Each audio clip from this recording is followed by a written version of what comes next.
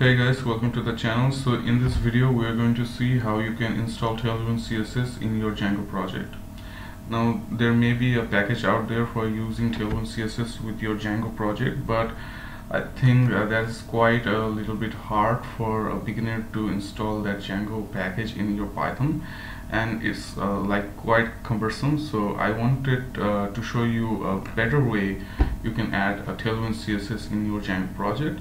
So let me start first by installing Django. I have already installed Django. I have a environment directory here, and all I need to do is just open up my CMD and then start a Django project. So let's say the Django dash admin start project, and I can name this project as base. Then after adding a base project, we can move to the base project, and in the base project we are going to open up this file with our code editor. So you can now see that there is only a base directory and manage.py. The next two things I need to do is to add a templates directory where we will store all our templates, and then we need to add the static directory for holding all our about that. This should be inside the main base directory. Okay, so this should be static here in the base directory. Okay, now next thing we need to do is to configure our settings.py. We'll first go to the down here in the file and in the static URL section. Okay, so you need to configure the static directory here. So in order to do that, first let me add the import OS module so that we can join our base directory with static directory. So this will be a list. Let's add static files underscore dars, and this is the conventional way of adding static directory. Okay, so let me add os.path.join and add the base directory here with my static directory. Okay. Now next thing we need to do is we need to configure our templates directory. So in the templates section of the settings.py in the dars, we are going to add the templates. So let me add templates in the quotation, so templates, and this should be named as the templates directory name. Okay, so here is the templates directory and this should be templates. So that is all the configuration we need to do. And the next two things we need to do here is first let me add the index.html file. So this would be our template. Let me add an emmet here, and let me write here hello world. Okay. And the other thing I need to do here is to add the styles.css, or I can name it as main.css. Let me add a body with a background color, and this is only for testing purpose, guys. We are going to remove this style later in the video. Okay, then we'll add a views file here in our project directory. So this will be views.py. Okay. Here we are going to import the render function from Django. So from the Django dot okay, we need to add the from statement. So from the Django dot shortcuts import render. Now we need to create another function here, home, and we'll pass request as our parameter. Then we'll render the HTML file. So we'll pass first request and then add the name of the file. So this will be index.html, and we have to return this as well. Okay, so the view is done. The next thing we need to do is that we need to import that view into our URLs file. So from the current directory import views, and then we need to create another path here. So I'm going to copy out of this, and then I'm going to remove this and leave it as empty, since this will be our home URL. We need to add the views. Okay, so why it's not working? Let me say from views dot home. This should have worked. Why it's not importing? Let me again. I think for some reason it's not importing that. Let me see what. Okay, I see it's not. Why it's not importing? We have removed the list. So there was a typo error. Let me import the view in the URLs again. So let's say from current directory import views, and we are going to add the views dot home as our view function. We can also add name to this URL. We can add the home as the name of the URL here. So that is the basic setup of your Django project. Now let me just run the server to see if everything is okay. So Python manage.py run server, and the server must have started. So let's go here and let's write here Django. Actually, sorry about that, not Django, localhost 8000 port, that's the default port. We're going to add Django here. So as you can see here, there is the hello world, right? We can see this hello world, which means that our project is now successfully configured. The next thing I will do here is add my CSS files. So in our index.html file, before doing anything, let me just open up or actually just load. Should have worked this Django shortcut extension. Load static. Okay, so load static, and here in the head section we'll add the sling CSS, and we will say that this is going to be our static. Okay, so static. Okay, we have to remove this part, and we'll write here main.css. Now remember, the main.css has the background color. So if this file is successfully now connected to our index.html, the page background color should be changed to blue. Okay, so since this is now blue, this means that our CSS file is now successfully connected. The next thing we need to do is to go to our Tailwind CSS. So we'll write here tailwindcss.com, and this should take us to Tailwind CSS. So what is Tailwind CSS? This is a utility first CSS framework backed with classes like Flex, Pat, Text Center, and believe me guys, Tailwind is just so amazing. I mean, after using Tailwind CSS for like a month, Tailwind CSS is my go-to choice CSS library if you want to work in the web design sector. Okay, and so after coming to Tailwind CSS, we have to open up this get started file, and the very first option you will see in the installation is the Tailwind CLI. So the way to use the Tailwind CLI is to install the Tailwind CSS as a dev dependency, and then you have to open or actually create the Tailwind CSS configuration file by using the npx tailwind css init command. So let me do that, but before even doing that, first let me open another terminal here in my VS Code. This is a bash terminal. I'm using this by installing git in my system. Okay, and then what we need to do here is we need to create an initial package.json, and why we are going to do that, I will explain the reason later in the video.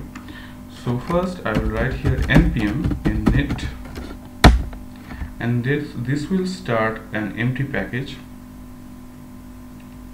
So all we need to do is package name, yes, we are going to hit enter, base, yes, version 1, description 1, and you just hit enter and just press everything to OK, yes.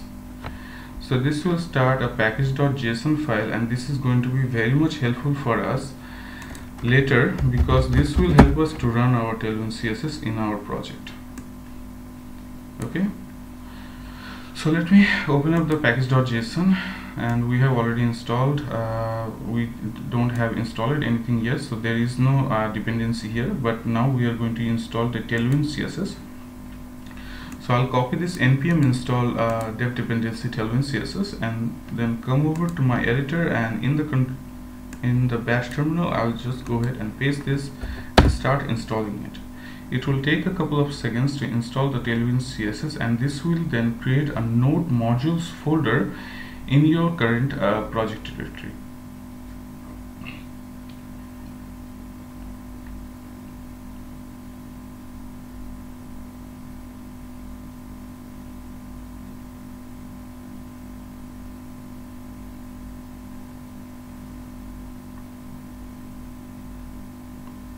So this will also take a couple of seconds to complete the installation.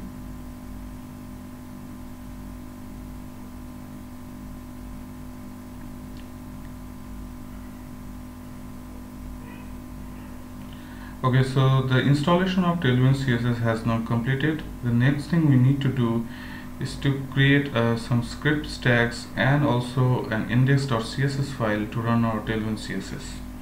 So what I'm going to do here is that in my static directory I'm going to create an index.css file, and even before actually doing that we need to actually import the Tailwind configuration file. So in order to do that, we will copy this npx Tailwind CSS init, and then we'll paste it out here, and this will create a Tailwind configuration file in the current project directory. Now this configuration file is very much important, guys, because this will help you to look at all the files that will be using the Tailwind classes. So let me open the Tailwind config.js, and the recommended thing is that you just replace everything with this script that is provided by your Tailwind official documentation. And let me just go ahead and paste this out. Okay, so for now let me just collapse this, and here is one thing, guys, that if you closely look, this content is actually referring to a source directory which can have directories and multiple subdirectories, and this is referring to all the HTML and JS file. But since we are just going to work with the templates directory and only the HTML files, not the JS file, we have to just remove few things from here. So we are going to only use the templates directory. So let me add the templates, and here in this we can just remove the HTML and JS from this curly braces. And what I'm telling the Tailwind here is, hey, please look in my templates directory, all the directories and the subdirectories with the files that have HTML extensions. Okay, so this is this should be our Tailwind configuration. Or one thing you can do here is that you can just remove the templates, and this will go over your project and look for all the files that has this HTML extension. Okay, so if this doesn't work, then this will sure work. So let me set the templates again. Now what we need to do here is we need to create a index.css file. So this will be index.css file, and the reason we are creating another CSS file here, because we need to add few CSS actually Tailwind directives here, and these are directives that will instruct Tailwind configurations on how to use the Tailwind classes, components, base layer, everything. And also this will help us to create utilities and components as well. I will show in a later video where how you can create Tailwind components, but I think that should be for another video. We are just going to see how to connect the Tailwind CSS with our Django project. So we are adding the Tailwind directives, and after adding the Tailwind directives we need to create a script tag actually not an HTML script tag. We have to add this script in our package.json. So let me open the package.json, and here I will create a new script, and this will be our dev script. So in the dev script, in quotation, we are just going to add this script, and all we need to do here is to change the input. So since we don't have a source directory, we have a static directory. We will change it to a static directory, and in the static directory, the first file we are going to refer is our index.css, because that's the file that is currently carrying the Tailwind directives.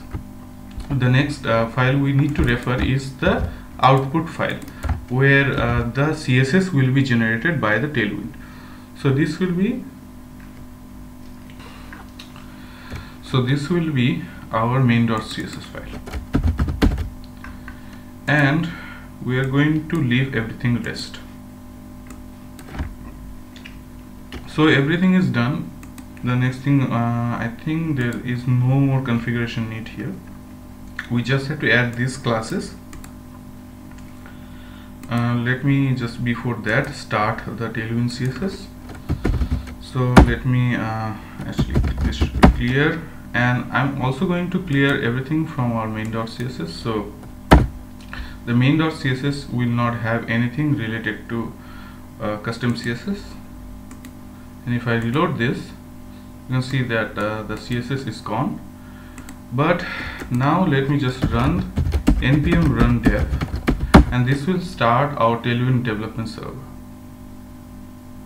So you can see that it started the script, and now wherever we add Tailwind classes, this will create a basic CSS in our style.css, and since this style is now added to our main.css, and since the main.css is now connected to our index.html, whenever we write Tailwind classes in our HTML, that will be converted into CSS, and then it will be pushed to the main.css file, and then we can use the Tailwind classes. So you can see that it changed the font, and this is the font that Tailwind generally uses. Okay, so let me show you if Tailwind is really working. What I need to do here is, let me go here in the example. We have a h1 with a class of text 3xl, font bold and underline. So let me copy this, and let's go here in the index.html HTML file in our templates directory, and I'm going to change the hello world with this. Okay, so let me go ahead and reload this, and as you can see, it just changed the font size and it has an underline. I can go here and even sorry about that, I can also change the color. So let me add a color of text purple, let's say 600. And guys, I'm using the Tailwind IntelliSense here, so that's why it is giving me the suggestions. So let me add that, and yes, we can see that it changed the color of the text. So basically this is it. This is how you can actually install Tailwind CSS or use Tailwind CSS in your Django project. Maybe sometime things will happen that you are making changes here, but those changes are not reflecting in your project. So all you need to do is just go ahead and close the development server of Tailwind CSS and start them again. Okay, and this will just start rebuilding every CSS or Tailwind classes that you have added in your project. So guys, that's it for today. This is how you can do or actually add Tailwind CSS in your project, and I hope you guys really like it.